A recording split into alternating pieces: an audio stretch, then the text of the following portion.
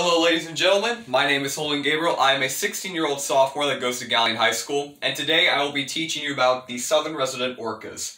Now back in July, I went to Seattle, Washington to participate in the Marine Naturalist Training Program, which is an adult program where they train and educate people to become certified marine naturalists. Despite my age, I was actually accepted into the program and I had a wonderful experience in there. And now I will be sharing you my knowledge on the southern resident orcas. So let's get right to it. Okay.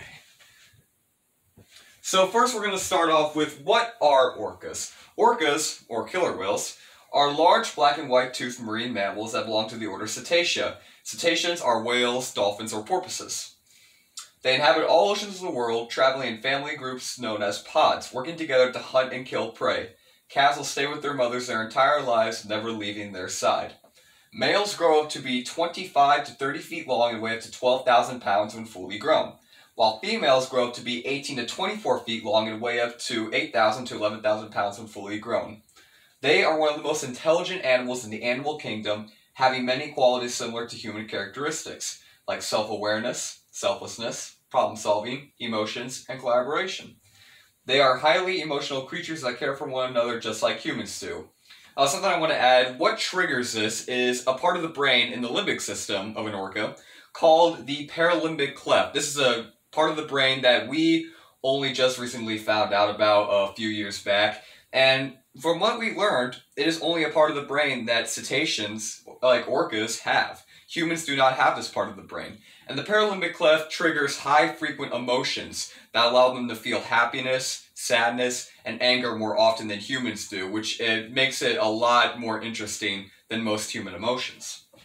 Each individual orca has a distinct call that allows pod mates to identify each other, as well as distinct markings, saddle patches, and dorsal fins. So orcas are actually identifiable. We can actually identify individual orcas based on these things right here. This is what the Whale Museum does to give orcas code names or nicknames. Now we're going to go on to the next slide. What does the diet of an orca consist of? An orca's diet depends on what ecotype they belong to. An ecotype is a specific race or type of animal or plant species that inhabits a distinct habitat. There are 10 different ecotypes in the worldwide orca population. So 10 different ecotypes that eat different things. The southern resident orcas right here, or just resident orcas, eat fish species, transient, seals, sea lions, other species of cetacean, offshore fish and shark species, North Atlantic type 1, herring and mackerel, North Atlantic type 2, other species of cetacean, type A, minke whales, type B, large seals, type B, small penguins, type C, Antarctic toothfish, and type D, Patagonian toothfish. So, based on what their ecotype is what will tell you what their diet is. I'm going to go on here. Now we're going to get on to the main attraction of this slideshow. Who are the southern resident orcas? The southern resident orcas are a small population of resident orcas that live along the Pacific U.S. coastline. The population is divided into 3 different subgroups popularly known as J, K, and L pod. In 2005, the population was listed as endangered under the Endangered Species Act, making it the only population of orcas to be listed under this Protection Act. With only 74 individuals currently left, scientists fear that this population of resident orcas may go extinct in the near future. Now, in recent months, there were only 72 individuals, but recently, there were 2 calves born in the population, so that makes it up to 74, which is really good for the southern resident orcas. Alrighty, now we're going to talk about what is threatening the southern residents. What is making them so endangered to the point where their population specifically is put on the endangered species list? Well, first we have toxins. Trash, food, and other products are day by day being dumped into the ocean, carrying chemicals that can be dangerously toxic. The local Chinook salmon population will consume these toxins, which are also consumed by southern resident orcas who prey on Chinook salmon. Because of this, orcas are the most contained marine mammals in the world. There's also overfishing. Chinook salmon makes up 98% of the southern residents' diet, but due to overfishing of the salmon and building of river dams, the salmon population has declined drastically. While some orcas have adapted to eating other species of salmon from time to time, they mainly rely on Chinook salmon. So, a little difference between humans and orcas is orcas cannot change their diet. Humans, they're omnivores. We're naturally born omnivores. but we can actually change our diet to the point where we are just herbivores or vegan. Orcas cannot do that. They rely on certain food sources. The southern residents mainly rely on Chinook salmon. While, like it says here, some have actually adapted to eat other species of salmon from time to time, but they mainly rely on Chinook salmon and don't exactly stay with that species for long. Then, last but not least, we have vessel traffic. Orcas and other species of cetacean rely on their sensitive hearing for navigation, communication, and hunting. Two cetaceans, like orcas, use echolocation to hunt their prey.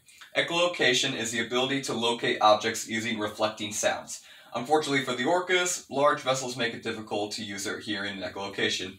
So large vessels like cruise ships or cargo ships, those sailing across the ocean, make it very difficult for orcas to hunt and communicate with each other. Therefore, their echolocation is sometimes worthless. Now we're going to go on to the next slide here.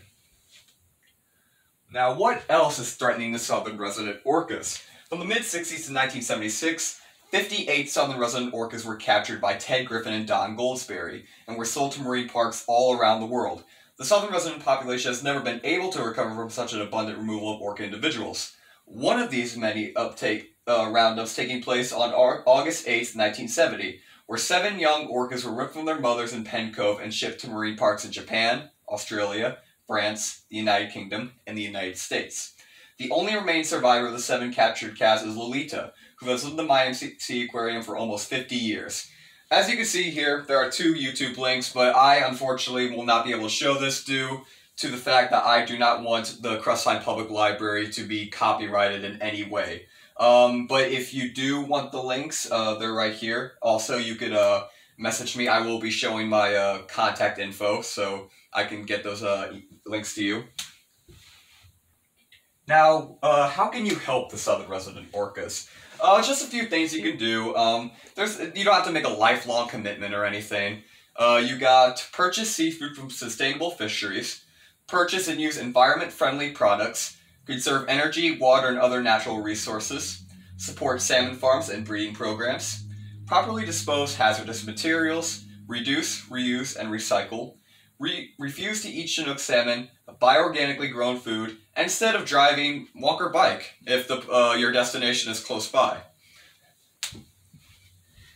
Now here is my contact info. If you have any questions about the southern residents or just orcas in general, here's my Instagram. I don't know if you guys can read it, but _.ho. You just type in Holden Gabriel and you'll find it. And then my email, hgabrielorkinus@gmail.com. That is my main email I use, so you can email me through that and ask any questions you have. Now, with that being said, I would like to thank you all very much for watching this video, and I hope you have a good day. See you later.